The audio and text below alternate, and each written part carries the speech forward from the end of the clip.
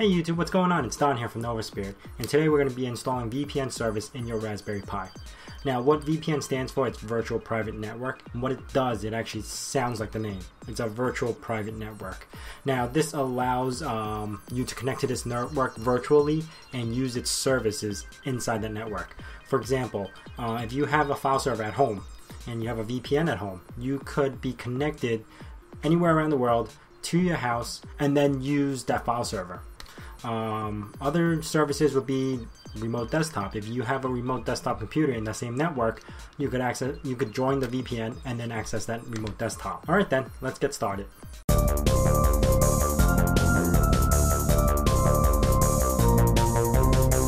To start off, we're going to need to download an operating system for our Raspberry Pi, and I'm going to be using Raspbian, and I'll leave a link in the descriptions below. All you need to do is download the zip file, which I already did. It takes a while actually, it's about a gig. And after that, you're going to need to download another program called Win32 Disk Imager, and I'll leave a link in the descriptions below for this also. This is a program that you're going to be using to load the operating system into the SD card so the Raspberry Pi could boot. Okay, now that you get all the tools and everything, I actually saved everything into my desktop. We're going to want to extract it out, the image file. Then I'm going to just pre-start my Win32. So select the drive that you're going to be loading the operating system into, which you should hopefully select your SD card. For me it's the F drive. Open the image file, and I know I saved it into my desktop, so I'm going to hit desktop, and here it is. The next step you have to take is just write. It's going to say, hey, everything's going to be deleted. Are you sure you want to continue? So yes. Just in case you missed the disclaimer, yes, you will lose everything on the SD card.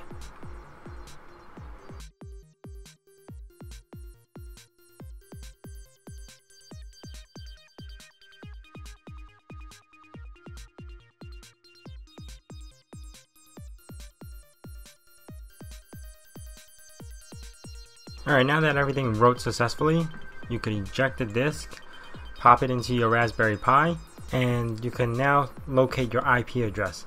I use my method of my router, and with this I'm able to find the IP that comes up on the network. Okay, the next program you're going to need to actually connect to a SSH or to connect to Raspberry Pi is PuTTY. So I'm going to leave a link in the descriptions below on where to get PuTTY also. Again, I have it installed. Okay, so the IP address is 118, and it'll ask you for the first time logging in if you want to accept the security key. Just hit yes. The default password is the default username is Pi, and the password is Raspberry. Oops, I typed it in. Raspberry. Alright. Now, we're going to have to be doing some command line foo here, so I hope you guys can keep up. It's not too hard. You're just going to be updating and installing a program or two. First thing you want to do is sudo apt-get update. This will actually fetch the newer applications from the repository site from Debian. And the repository system from Debian is basically a software store, or an app store you could say. And you can just type in apt-get install, and then if you know the program name you can type it in and it will install that program. Now that I updated the repositories in this Raspbian Pi,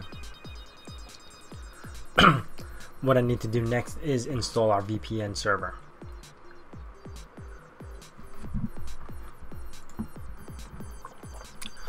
Here, I'm going to be doing a sudo, which is super user apt-get install pptpd. We're going to be using the service pptpd. There are plenty more. There's like OpenVPN and other stuff that you could actually install, but in our installation, what we're going to be using is pptpd or pptp. slightly less secure than the OpenVPN, but I find it a little bit easier to work with because a lot of phones or computers are pre-installed and it already supports it. Now, after installing this program, next step we're going to be taking is to configure the pptp. I'm just going to say VPN from now. It's just so much easier to say. It's tongue twister saying pptp. Try to say that 3 times fast. Okay. Super user Nano is the text editing program. pptpd.config. Here, first thing what we're going to want to do is tell its local IP. You can actually uncomment the line, like the line right above, but I'm just going to type it in 192.168.118, which is the IP of the machine that we found earlier. It's just basically saying that this is going to be the main machine for this VPN. Next, we're going to need to sudo nano, and we're going to have to set up some PPP options. So I'm going to do etc/ppp/pptpd/options, and in here we are actually going to be changing the DSN, domain name server, to 8.8.8.8, which is Google server. And I don't think I really need to change anything else.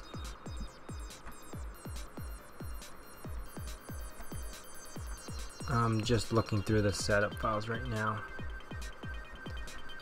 Here you can set up all the security if you want to use the encryption type, specific encryption type. The more higher the security, the slower the connection will be.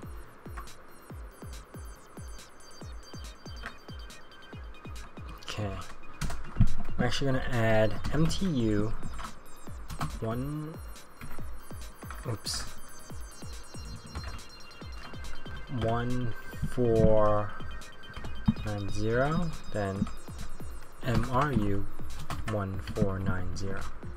Control X to exit, and it'll ask you if you want to save, so hit Y for yes, enter, and it'll save that option. And now we're gonna need to forward the internet. Right now, if I was to connect to the private network on the VPN, all I'm gonna have access to is the local network on that network. Right? Okay, I'm gonna go with that. So if I join the network, all I'm gonna be allowed to access right now would be the file servers or the remote desktop and stuff like that, the services within the network. If I was to type google.com, it won't even allow me to go on the web because I'm not forwarding the web through the VPN. It's a little confusing, but trust me, it all makes sense in the end. If you don't add this next step, you won't have internet basically if you connect to a VPN. So sudo again, everything is in the highest restricted order. It's in the super user stuff, so that's why I'm always using sudo. Etc. sysctl.conf,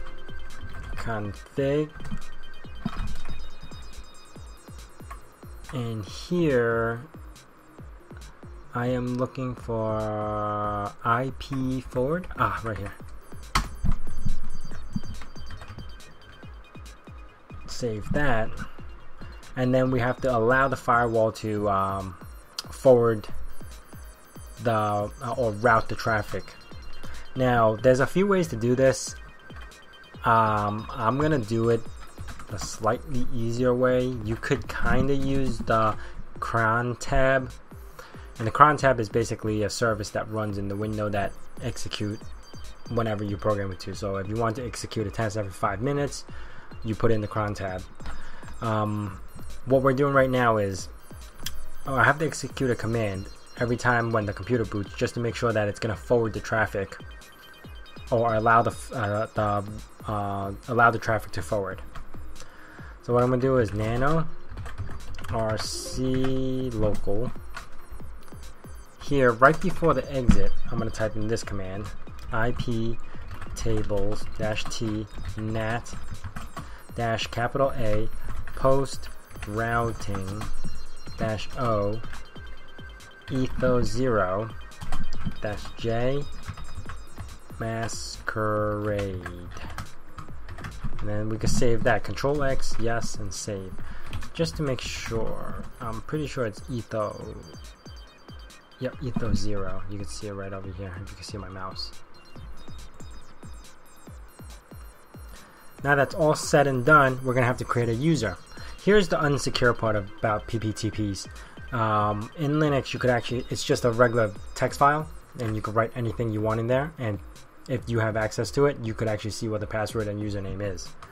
Sudo nano etc ppp chap-secrets. And here you see how it's comments that it says secret authentication for chap, and it says client server secret IP address. What I'm going to be using is my name, Don, and the server is any server. Then the password would be password, and IP address would be anything. So I'm not locked into a specific IP I have to log in from. Exit that, save that. Sudo service pptpd restart. Now this will restart my VPN service. If there's an error, it would pop up saying that something went wrong or a setting didn't work, and it'll have an error there. But everything went through perfectly fine, and that's it. We just set up our VPN. Next step is connecting to our VPN. Any other Windows is very similar. Right click on your network icon, open network sharing. Here you're going to have something that says set up new connection on the network. Now on here you want to connect to a VPN or connect to a workplace. Next, use my internet connection. Yes, so you're not using a phone, you're not dialing directly. And then this is where you're going to put your IP address. You're going to need to find out how to you're going to need to find out your IP address for your internet. And you could go to multiple sites there. You could go to any. There's a site that's, I think it's like what's my IP, and you can go there and find out what's your IP. Since I'm doing this internally and it's a test, I'm just gonna type in the 192.168.118. VPN would be Raspbian. Create.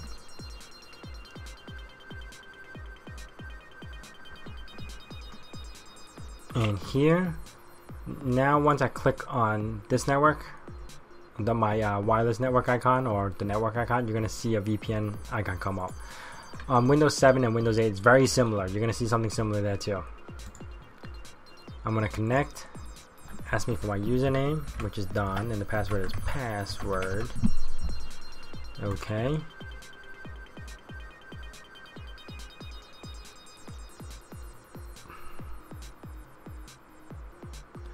Completing the connection. I mean, that's a good sign, and I am connected. Alright, now that everything's connected, the next step we would have to take is called port forwarding. It's something that you would have to do inside your router to allow the traffic from the outside world to your Raspberry Pi with a specific port. Now, pptp port is 1723, and that's what you need to forward. I can't show you how to do it because every router is different and there's so many routers out there. What I could recommend is a website, which I'll put in the link in the bottom, showing you how to port forward, and if it has your guides for your router, you could just follow that guide.